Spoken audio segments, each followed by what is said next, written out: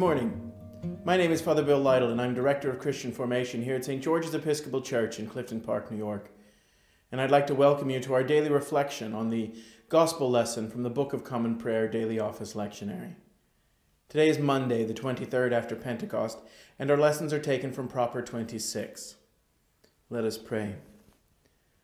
Almighty and merciful God, it is only by your gift that your faithful people offer you true and laudable service. Grant that we may run without stumbling to obtain your heavenly promises. Through Jesus Christ our Lord, who lives and reigns with you and the Holy Spirit, one God, now and forever. Amen.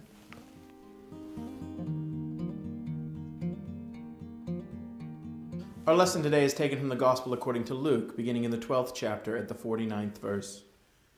Jesus said, I came to bring fire to the earth, and how I wish it were already kindled. I have a baptism with which to be baptized, and what stress I am under until it is completed. Do you think that I have come to bring peace to the earth? No, I tell you, but rather division. From now on, 5 in one household will be divided, 3 against 2, and 2 against 3. They will be divided, father against son, and son against father, mother against daughter, and daughter against mother, mother-in-law against her daughter-in-law, and daughter-in-law against mother-in-law. He also said to the crowds, when you see a cloud rising in the west, you immediately say, it is going to rain, and so it happens. And when you see the south wind blowing, you say, there will be scorching heat, and it happens. You hypocrites, you know how to interpret the appearance of earth and sky, but why do you not know how to interpret the present time? And why do you not judge for yourselves what is right? Thus, when you go with your accuser before a magistrate, on the way make an effort to settle the case, or you may be dragged before the judge, and the judge hand you over to the officer, and the officer throw you in prison. I tell you, you will never get out until you have paid the very last penny. Here ends the lesson. On our gospel lesson today, we have hard words from Jesus. I think for many of us, shocking words from Jesus, because so many of us have an image of Jesus in our minds that just doesn't match up with what he says in this reading today. We have been taught by the culture of the church and the culture at large to accept an image of gentle Jesus, meek and mild. The Sunday school room wall portrait of Jesus. Jesus who wouldn't hurt a fly and certainly never say anything unpleasant or do anything to make anyone angry or upset. The problem with that image is that it's not true. That's not the Jesus we meet in Scripture. That's not the Jesus who is the Son of God, the Jesus who is our Lord and Savior. Surely Jesus is gentle. Surely he is meek. Surely he cares for those who are in need and who are helpless. And even surely he brings peace. He brings peace into our lives, and ultimately he brings peace into the world. But he does not bring a peace that is a mere avoidance of conflict.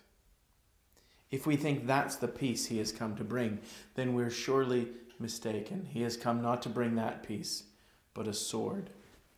He has come to cut us down right to the bone and the marrow, to lay bare everything in our lives that is amiss and that needs his grace and his salvation. And not just personally, but as societies and communities and families as well.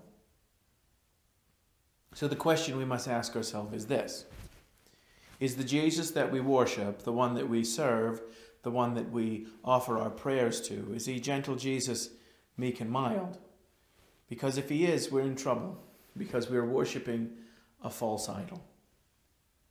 The truth is, if Jesus is not casting some fire into our life, if his presence is not causing some sort of sword to pierce us, whether personally or in our communities or families, then perhaps it's not the true Jesus, the Jesus we meet here in Luke chapter 12, that we worship and that we serve.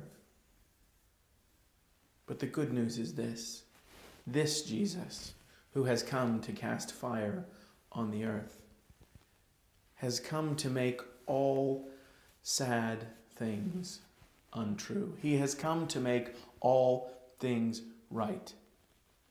And he has come to do the difficult work involved in that.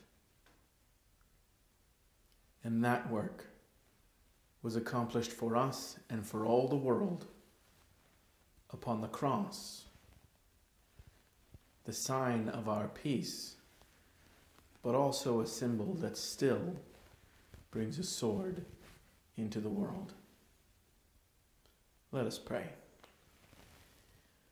O God, the King eternal, whose light divides the day from the night and turns the shadow of death into the morning, drive far from us all wrong desires. Incline our hearts to keep your law and guide our feet into the way of peace, that having done your will with cheerfulness during the day, we may, when night comes, rejoice to give you thanks. Through Jesus Christ our Lord.